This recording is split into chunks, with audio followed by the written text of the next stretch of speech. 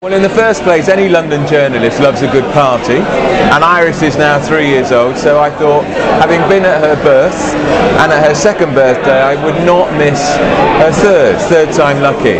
But, you know, we're very lucky in London, in the metropolitan metropolis that we're in. We take it for granted that we have all these wonderful films and theatres and a wonderful gay life on our doorstep, but actually, beyond the metropolises, it's not so easy out there, and I have great friends in Wales, and I know it can be quite tough to be gay, which is why I think it's particularly significant that somebody like me, who's always in those ludicrous pink power lists. I think I was 31 this year, or was I number 6 or 76,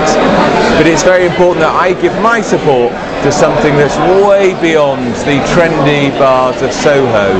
and actually is something that they can support in Aberystwyth or Carmarthen, and that's why I'm here for her third birthday. And I can tell you this, if they invite me back, I'll be here for Iris's fourth birthday next year as well. Well,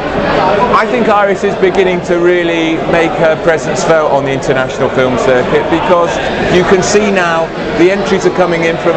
all around the world, whether it's South America, Eastern Europe, and this is great for Wales, great for Iris, and I think it's a tribute to the organisers, nothing to do with me that the success now, the fame and the attraction of Iris is such now that filmmakers are coming from all over, and I've already noticed here in this third film festival how many more people are coming in off the streets of Cardiff to watch the films, and that's fantastically encouraging, and I think it shows now that Iris is going to be a real player on the international stage. We're getting there already, and I think soon they'll be flocking to Cardiff, and they'll be thinking,